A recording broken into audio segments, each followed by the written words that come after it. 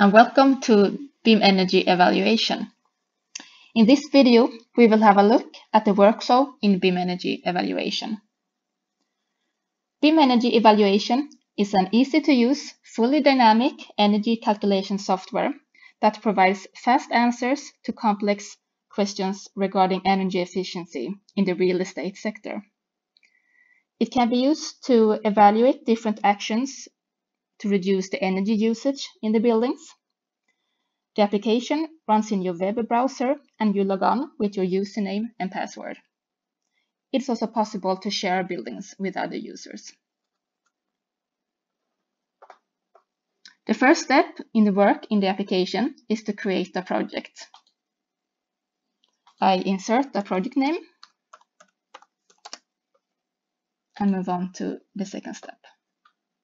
The second step is to connect a climate file to your project. You can either choose a climate file from the map, but you can type in a Swedish city name to search from the climate files on the server.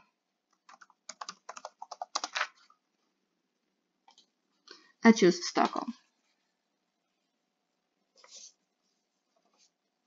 After that, we continue to the third step.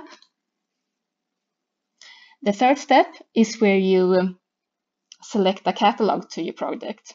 And in bim.energy, we have a default catalog with predefined topologies, constructions, and materials.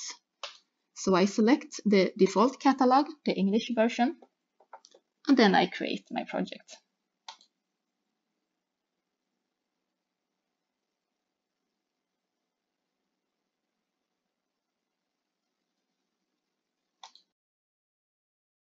The second step in the workflow is the building step. And this is where I create my buildings.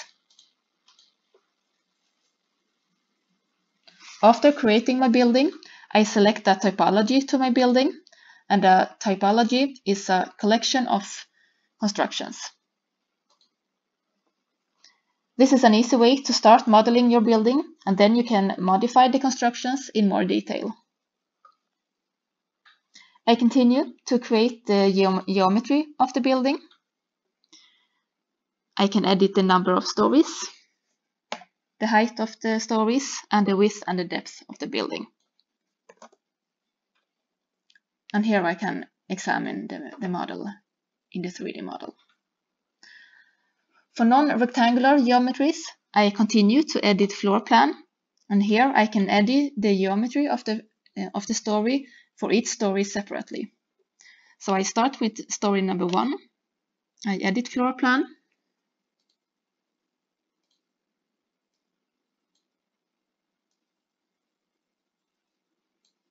Create the geometry, and then I save the geometry. And then I copy this floor plan to the above stories.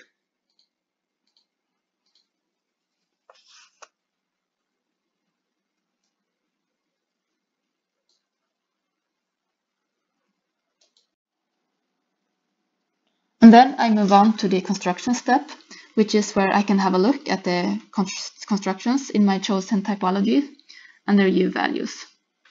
And I can choose to edit my typology, to choose from the list of constructions and adapt to the building I want to model.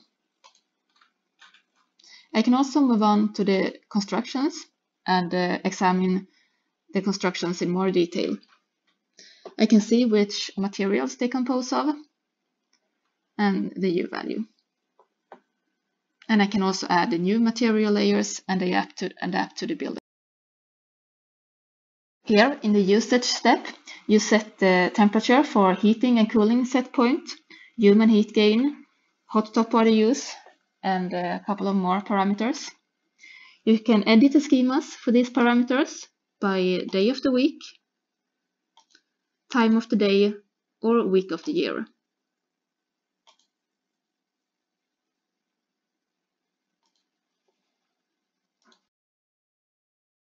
I move on to the ventilation step, where I add my air handling units. And here I can choose from four templates, and I choose exhaust and supply air with heat exchanger.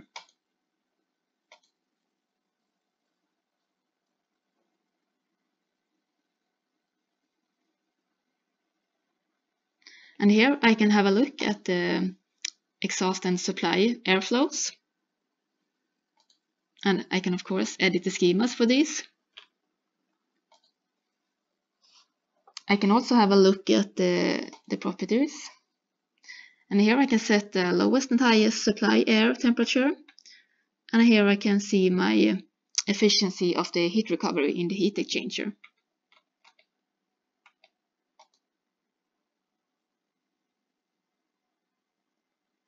And here I can add several air handling units.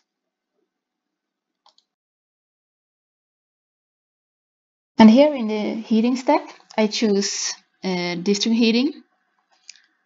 I can add a limitation of the heating supplied to the building. I can add electricity to the circulation pumps. I can also add hot top water pipe losses. Move on to the cooling. And here I add a cooling machine if I have active cooling in my building.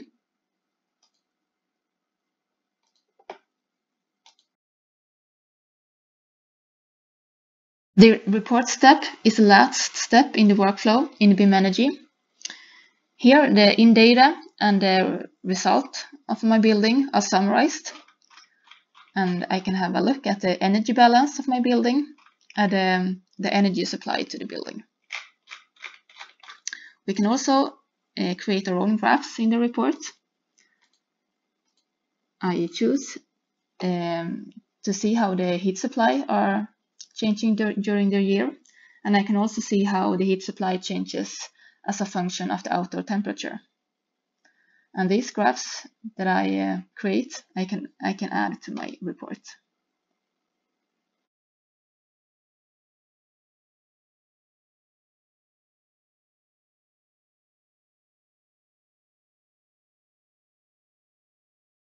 And now when I have the energy model of my reference building, it's time to start adding renovation actions. I go back to the building step. I create an alternative of my building.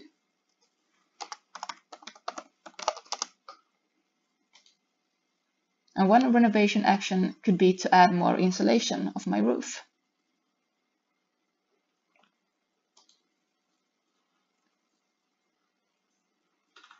I have a look at the construction on the roof today. On the roof I have poorly insulated heavy building. So I find that construction.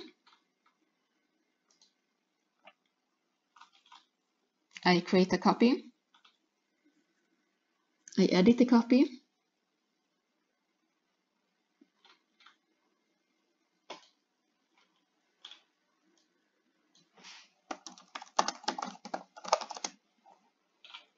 I add a material layer and I choose the material I want to add.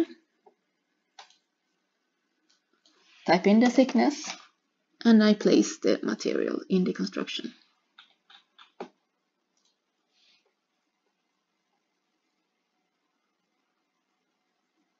And the last thing is to go back to the typology and edit the construction in the typology.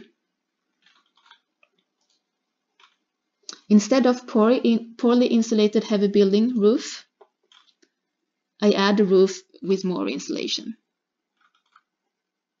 Save and I can examine how the energy balance changes. Another renovation action could be to change the windows of the building. Today we have poorly insulated heavy building double glazed windows with the U value 2.7. I create a copy.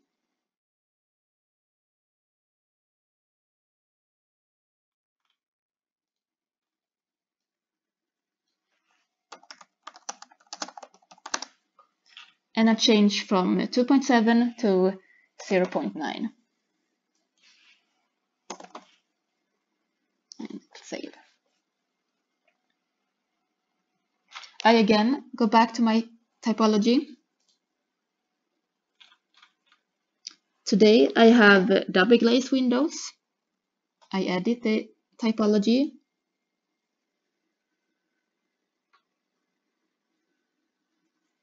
And I choose the new windows instead. And then I can study how the energy supply is reduced. Finally, I want to add a heat pump to the building and see how that changes the energy performance. I change the heating to heat pump. And I add a geothermal heat pump.